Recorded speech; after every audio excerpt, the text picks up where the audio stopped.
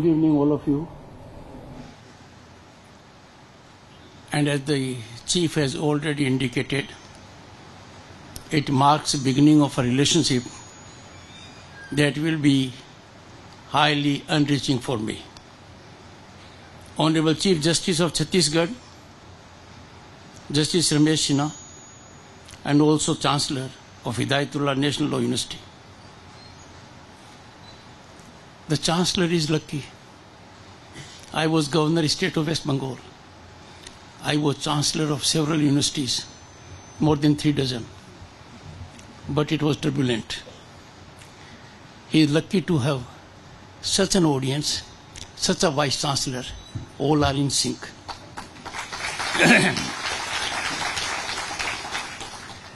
He comes from a distinguished lineage. His father could not take oath of the High Court judge, even after the appointment was so declared, on account of cruel hand of destiny. But he brings on the table rich experience of Allahabad High Court, the largest High Court of Bharat. When Allahabad High Court had centennial celebrations, they came out with 2 volumes of anecdotes. I'll share 3 of them so that your connect with him continues to be all the more strengthened. 1. A division bench in Allahabad High Court, headed by a judge like him, would never interrupt a lawyer. It was a principle not to be violated ever. So a lawyer continued arguing for 2.5 days, challenging validity of an act. After he had concluded submissions, the senior judge said, "Mr. Lawyer, have you concluded your submissions?" Yes. "Would you check up? The act has already been repealed." The second was, those were the times when we didn't have that kind of electricity or other mechanisms. So in Allahabad High Court, judges had cozy atmosphere. They had those kinds of mechanical fans, physically driven, and khas-khas, water is sprawling there. So the senior judge found the ecosystem in the court very soothing, and he thought he must attend to his sleep. The junior was a very disciplined judge. He never disagreed with the senior. He also followed the senior. The problem was for the lawyer. What should he do now? So those were the days when law books were very heavy. They are still, but not that heavy. So he managed to ensure that one of the heavy law books drops on the floor from the table. The senior judge, "Yes, Mr. So-and-so, come my lords, one at a time." He really comes from a very large high court, where judges, even those times, could not recognize each other. So a learned judge, a senior judge, was in his chamber. He was about to go to the court around 10:30 as is the time. He was with a friend. Another gentleman walks in robe. The judge stares at him as if there is an intrusion. And you know what the gentleman said? "I'm a judge of this court. I'm sharing bench with you at 10:30. Therefore I'm here." Friends, I advise you, all of you, to go through those 2 volumes of Allahabad High Court that carries these real events. Last one of them. In the corridor, one senior advocate asked another, "Who's arguing?" Quick came the response, "The learned judge." Then the second one asked, "For whom?" Response was there. I leave it at that. You need to fully draw on the experience of the Chief Justice. I did it when I was so advised while being a very young president of Rajasthan High Court Bar at the age of 33. You don't wait for the physical form of those 2 volumes. You have enough of it on the Google platform. Professor Dr. V.C. Vivekanand Vice Chancellor of this prestigious university, named after a great son of the soil. My predecessor in office, a distinguished Chief Justice, but the only person in the entire country and the entire history so far who discharged the functions of Chief Justice of India, Vice President of India, and also President of India. A man of great learning. As Chairman Rajya Sabha, I have the benefit of his directives and the decisions he rendered. Now that you are in third decade, the beginning of third decade of this great university, you can take pride in the fact that you have a motto before you to live up to the high life, dignified life, life of knowledge and learning, which late Justice Hidayatullah led. Justice G. Raghuram, former Director, National Judicial Academy, located in Bhopal. Am I right, sir? You can have a deep connect with the National Judicial Academy also. It plays a pivotal role. And there is greater need now of interaction of young minds with those who are in the higher echelons of judiciary. Dr. Vipan Kumar, Registrar HNLU, and most important, members of the faculty, boys and girls from this institute and some other institutes, my greetings to you. At the outset, I will seek indulgence of the Chancellor. I seek to invite students from Hidayatullah National Law University and also from those institutes that are present here to visit Indian Parliament as my guest.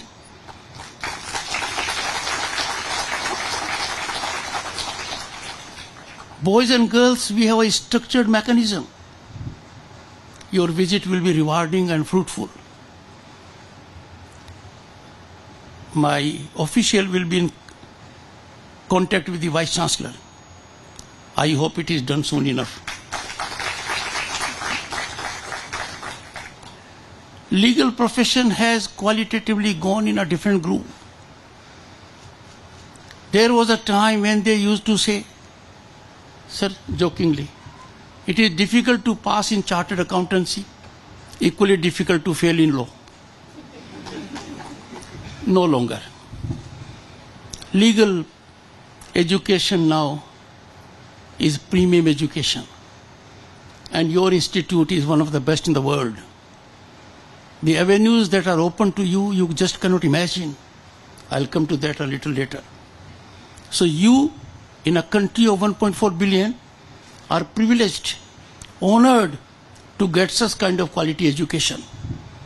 You will have to live up to the expectations of your parents, your teachers, and the country. I have no doubt you will do it. Friends, why I call you lucky? I'll tell you. I go back to my days. I am the oldest perhaps here.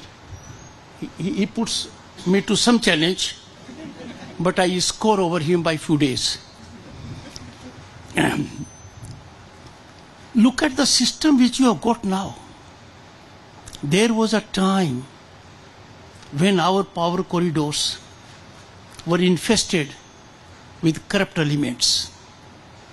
The elements, the licensing exercises done by them, the extra legally leveraged decision making. Nothing could happen without corruption being rewarded. And that was the greatest threat to talent. That denied every meritorious person of a level playing field. In last 10 years, power corridors have been totally sanitized of corruption. Those who extra legally leveraged decision making, that category has become extinct. And have it from me. It can never be revived. You therefore have in the country that is home to 1/6 of humanity, an ecosystem where there will be fair treatment, equitable treatment, and corruption-free governance. The second aspect, and which is equally important, democracy has a meaning only when there is equality before law. Democracy cannot fructify into good value mechanism unless all are equal before law. We now have a system. All are subject to law. No one is above law. I'm sure you must have seen contemporaneous events. But you as young people, boys and girls, must be on guard. You are thinking minds. You are discerning minds. How can people in this country take to streets when they get a notice from court? We are living in times, unfortunate times, that our judiciary reflects a robust judicial mechanism in the world. Its independence is beyond question. We are lucky to have at the moment a Chief Justice of India who, apart from being academically very brilliant, he is very passionate about values. He is more passionate about nurturing people like you. His heart and soul is in the growth of young minds. He has improved the ecosystem of judicial access, which globally is being followed by many countries. I had the occasion to share dais with him recently, where we had people from judicial systems of global South countries. And when they came to know what has been done in this country to facilitate justice availability, they were stunned. They have to follow it. So everything is now lined up. And you can just look back in last 1 year. Those who need justice no longer have to wait for justice. That is the spinal strength of our democratic values, being nurtured by a sound judicial system. We have in this country a leadership that is bringing about impactful challenges to execution. Challenges which we shudder to think about. I was elected to Parliament in 1989. I was a minister in 1990. I had the occasion, painful occasion, a real pain, that our gold had to be airlifted in a plane to be placed to 2 banks in Switzerland to sustain our financial credibility. But you are lucky to be living in times where India's rise in the Committee of Nations on economic front is being recognized. Just a decade ago, our country was taken to be one of the fragile 5 countries in the world, a burden on the globe. Our economy was tottering. The world was concerned. And look at where we have come in 10 years. We today are the world's 5th largest global economy. We have overtaken UK, who ruled over us for centuries. We have overtaken France. From fragile 5, our journey to big 5 is a unique testament to the vision of the Prime Minister. Boys and girls, by 2030, we would have overtaken the economies of Japan and Germany. Will be 3rd largest global economy. Why I say so? All this has a meaning for you. You will have plethora of opportunities. Vistas will open for you. You have eminent people on the dais. Don't confine your thinking to traditional system of legal services. They are undergoing big change. You are eminently suited to contribute in policy evolutions. Only yesterday I was reflecting when ICC, International Court of Arbitration, had its centenary celebrations. I happened to be part of it in Paris. I was part of the commission also there for 9 years and member of the court for 3 years. But now I find Indian talent doesn't lag behind. You are the ones, if you choose to take to arbitral process seriously, you'll have enough avenues. You know more than I do, being young minds. Disruptive technologies are overtaking us. Artificial intelligence, one. Internet of Things. But this will bring legal challenges, challenges that will be required to be addressed by lightning speed. There never earlier was a concept of emergency arbitrators. There is one. All I meant to indicate is that you are at a time in history, in a country, the world is looking at us. There was a time when the world used to guide us. Now International Monetary Fund says India is a favorite destination, global destination of investment and opportunity. It offers fertile ground for innovation. World Bank has taken our country as one of those that offer to the entire world a model for emulation of digitization. And why not? Look at our statistics for 2022. Our digital transactions in 2022, boys and girls, were more than that of USA, UK, France and Germany. It doesn't stop here. Hold your breath. 4 times the combined transactions of USA, UK, France and Germany, that is Bharat, our digital transactions. Look at our per capita internet usage. Look at it. It is more than that of USA and China taken together. This has been made possible because of the genius of our people. Our people have created such a rise for this country which is unstoppable.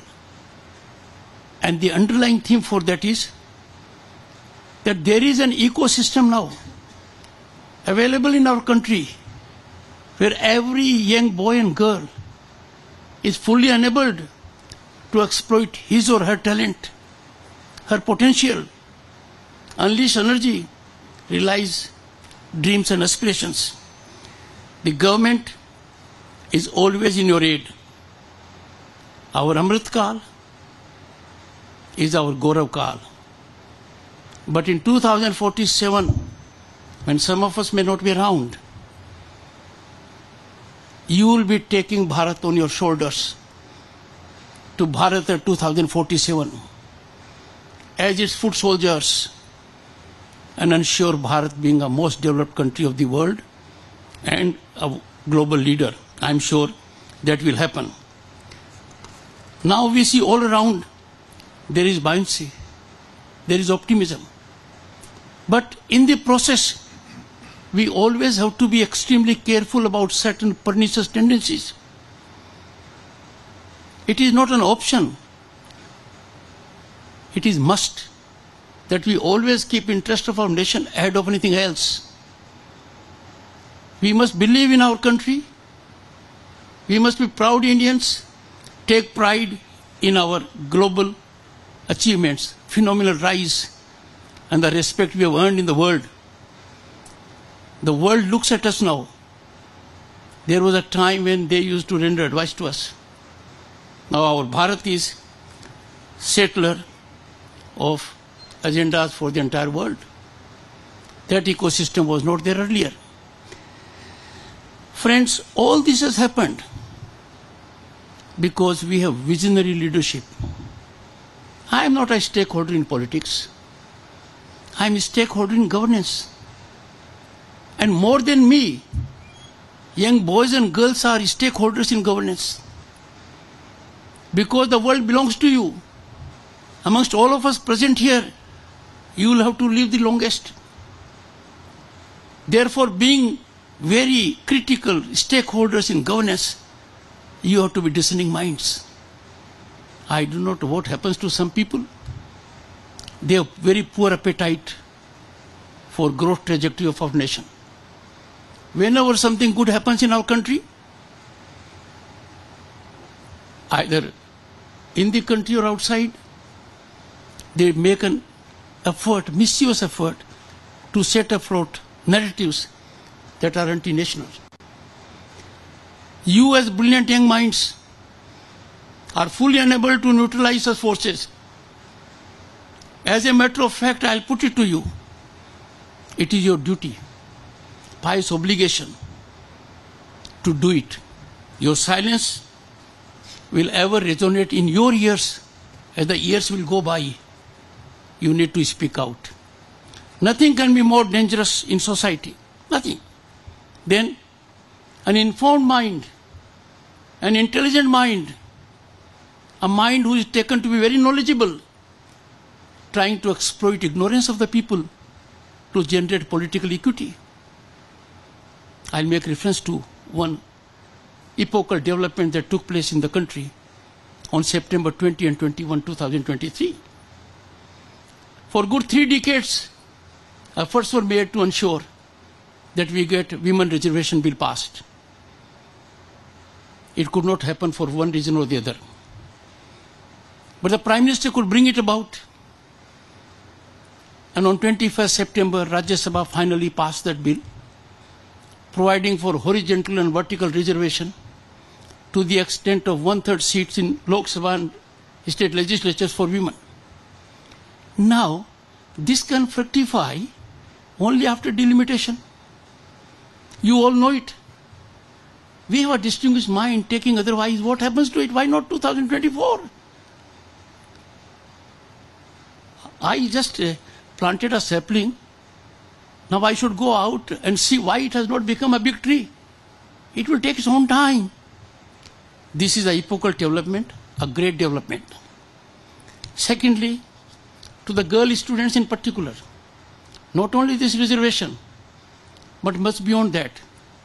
Chandrayaan 3 success, when we talk about it, when we talk about 23rd August 2023, declared by our country as a National Space Day, when we remember with pride India being the only country on the planet to have landed on the South Pole of Moon, where we put Tiranga and Shiv Shakti Point there, we remember the rocket woman. We remember now combat pilots. There is no walk of life where our girls have not outshone the boys. They have made impactful presence in the growth trajectory of this nation. We are in the front league of nations of the world in doing justice to our mothers and sisters. Friends, I wouldn't like to take more time, but I would say certain things. I have always been number 1 in my class. I was always worried, what will happen if I don't come at number 1? This was an obsession with me. I lived with it.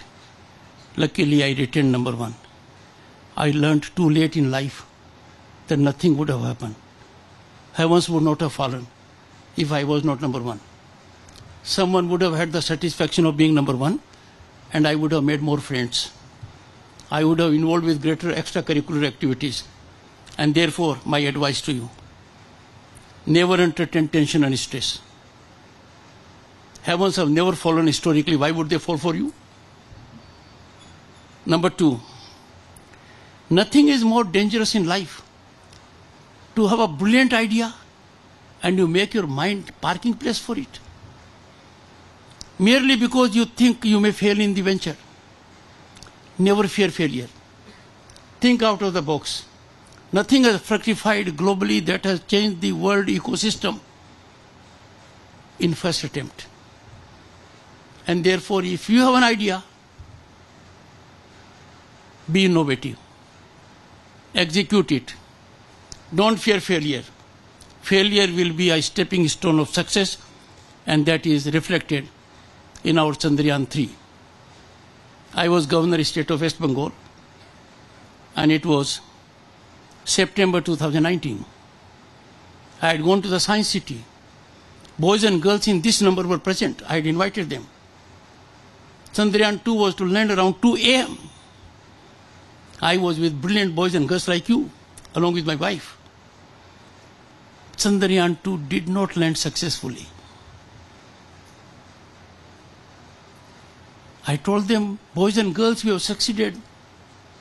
Before I could complete my sentence, Prime Minister of the country was on television with the scientists telling them, we'll make it next time, this time the achievement has been really remarkable. We did succeed.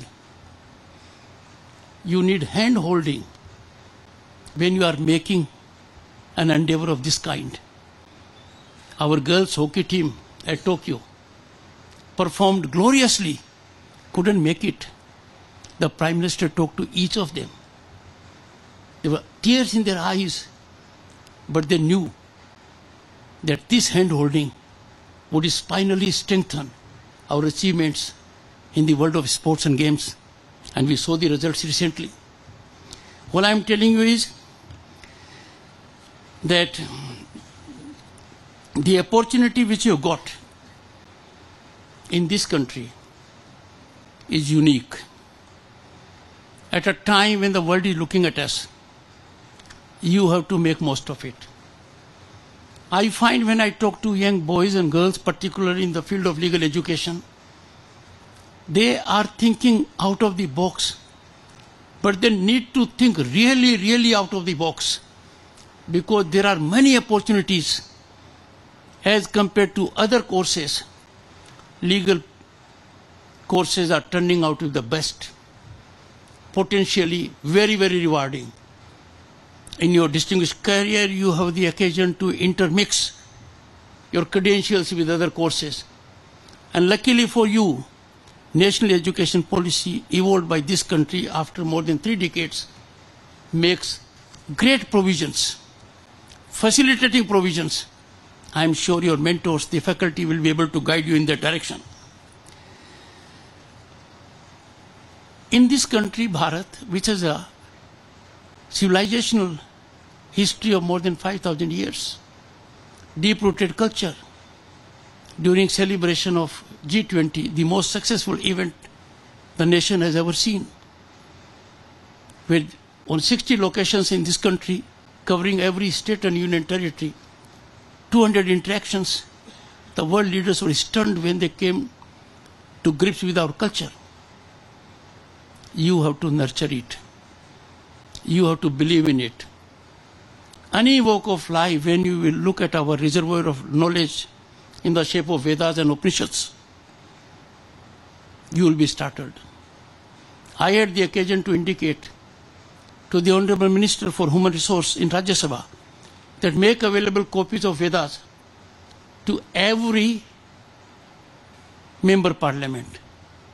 Because I find while we talk of Vedas and Upanishads, many of us have not even seen them. I call upon you, please focus on them. Your horizon will be widened. Your thirst for knowledge will continue ever. Because even after you leave this institute, your learning does not end. It will ever continue. Friends, I would conclude and then take some questions. Why this country has come to this level suddenly? You may be in school a decade ago, but we were overtaken by falling economy, despondency, growth potential not being visible, and that was on one account. Inclusive, ambitious, action-oriented, and decisive leadership. Some people say, at this position, holding the august position of Vice President of India, is it not really saying something about the executive? I am not on back foot. Very consciously, I called our Prime Minister at a function in Mumbai, Yug Purush. Why? You young boys and girls, analyze, go to public domain, find out the attributes whom we can label as Yug Purush. After all, there will have to be a Yug Purush at a particular point of time. There can be no better place than Bharat. a man who has changed, revolutionized lives of our girls. Just imagine, banking inclusion explosion. No one ever thought of it. Providing a toilet in every home, taking care of dignity of women in particular, getting water in every household, and taking care of the tears by providing gas connections. When state facilitates ownership of houses, preferentially ownership is shared with the gender of the girls, your gender. Coming back to farmers, their upliftment. Coming back to youth, making available an ecosystem without corruption. Having a system where no one is above law. And these things have happened only on one count. That is, you have to be inclusive, which means non-discriminatory. Everyone has to be treated even-handedly. Everyone has to be treated on merit. Patronage cannot be the way out. Then you have to be ambitious. In a country like ours, you look at developed countries, they don't have a history more than 300, 500, or let's say 800 years. We have more than 5,000 years of history. We have to be ambitious. Then we have to be action-oriented. To be ambitious, inclusive, without results makes no sense. And this happens when you take decisions. Just traverse last 3-4 months. We had the world's one of the biggest convention centers, Bharat Mandapam. We had Yashobhumi. We had put Chandrayaan there. We have brought about epochal development in a special session of Parliament, reservation for women. We are a country in the world that is focusing on disruptive technologies. We are not waiting for others to innovate technology. Whether it is quantum computing, we have a quantum commission, green hydrogen commission. We are doing it. With respect to 6G, already we are one of the few countries in the world, the number is not in double digit, where we will roll out commercialization of 6G from 2025 onwards till 2030. So boys and girls, there is everything available to you now. You are in the best part of the globe. You are in land of spirituality. You are in land of culture. You are in a land of rich history. You only have to play on the front foot with the straight bat as per your aptitude. Before I conclude, I have said one thing. I invite you to visit Indian Parliament. I would also, with the indulgence of the Chancellor, the Honorable Chief Justice of Chhattisgarh High Court, direct Indian Council of World Affairs to have an MOU with your institute that will offer you avenues. Indian Council of World Affairs, I happen to be its chairman, is headed as director by a brilliant lady, Ms. Thakur. That MOU will be signed this year. I am aware we don't have even a month left. But then, the man who is changing the world for us, the man who is changing our lives, the man who is ambitious, action-oriented, decisive, I'm sure we'll do it. My office will settle the date with the office of the Chancellor. Thank you so much, boys and girls. 2 questions. Thank you, sir. It was indeed an insightful address. 2 questions. There were an array of questions from the students which we have received.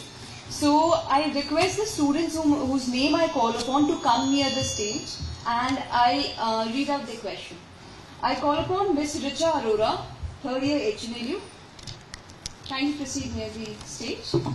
Her question is, India is often dubbed as a noisy democracy. Come on, 1 second. Yes, come on, beta. Ask your question.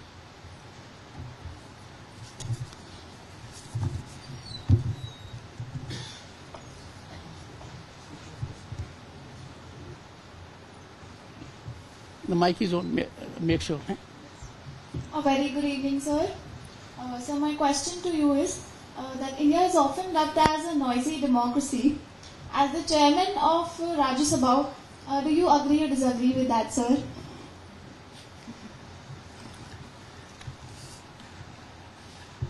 Well, I have generated a connect with you. And it's going to be an unforgettable experience for me. Our Constituent Assembly, and as the students of law, you will be able to go through it. Our Constituent Assembly engaged in formation of the Constitution for 3 years. And it comprised of people of great eminence, founding fathers of our Constitution. For 3 years, they did not have a single disruption, single disturbance in the House, no placards, no raising of slogans. Our founding fathers were deprived of what I see every day. They engaged in debate, dialogue, discussion, deliberation. And mind you, the issues before them were far more contentious, far more divisive. They worked hard, consensually. I can understand there can be a different point of view. We must always be open to the other point of view. More often than not, the other point of view may be the correct point of view. But if we put temple of democracy to sacrilege of this kind by engaging in disruption and disturbance, we are not doing service to you. I am doing all I can under my command to persuade fellow parliamentarians. Their productivity in the House must go up. They must be a source of enlightenment for you. They must bear a conduct which you can emulate. But you have a role to play. Everyone here has a role to play. Social media is a great power. You have to disapprove such a demeanor. You have to indicate as a narrative that a parliamentarian is required to engage in debate, discussion, dialogue, deliberation for public welfare.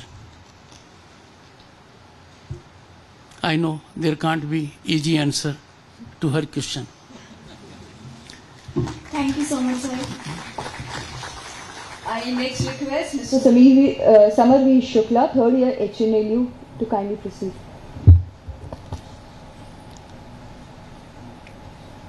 Pradam, sir. Sir, from being such a great lawyer to being such a humble public servant, what inspired you, sir? Kindly tell us, sir. Well, the chief will bear me out. The year I was married, I became a lawyer. And legal profession is known as a jealous mistress.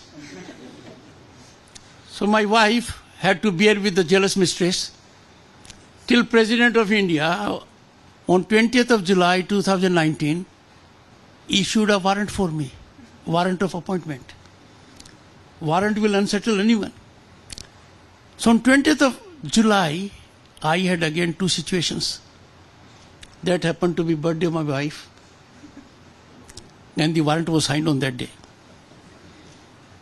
20th of July 2019 was also the 50th anniversary of Neil Armstrong landing on the moon. Because these events which shake you are remembered for other reasons also. But ever since I took oath as Governor of State of West Bengal and thereafter in the present assignment, I have bid goodbye to the jealous mistress. That has brought comfort to my wife. But being in the profession, having high satisfaction quotient for myself, that was amply reflected in my bank accounts, I feel the loss of it. But then, in a country like ours, we have to sacrifice ourselves. The Chief Justice here could have made many times more in another walk of life. Some of you, when you will take up government assignments, you will find you can get many times more outside. I saw reflected on the Civil Services Day that every person who gets into the Indian civil service makes a sacrifice because he or she has avenues outside where they will get geometric dividends. Here it is arithmetic, taking care of inflation in a graded manner. So that's one situation. But then, as long as the jealous mistress was with me, I fully took care of the jealous mistress. But the moment warrant was signed by the president, I was visited with another consequence. Warrant itself is draconian. Second was suspension of my sanad. So I am no longer technically in the legal profession as a lawyer. Thank you. Thank you, sir. Once again, a deep sense of gratitude. You all are like my children.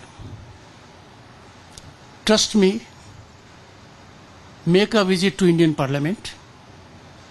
You can make it in batches. There will be seamless coordination. It will be a rewarding experience for you. And the upcoming session of Parliament has enough homework for you. We are dealing with 3 important pieces of legislation whereby we will be shedding off colonial legal regime, attend to the debates of the House, and see the proceedings of the Joint Parliamentary Committee. I would send a copy of that committee report once it is laid before the House to the Vice Chancellor so that he can distribute amongst you all. Thank you so much. Thank you, sir. As we conclude this remarkable event,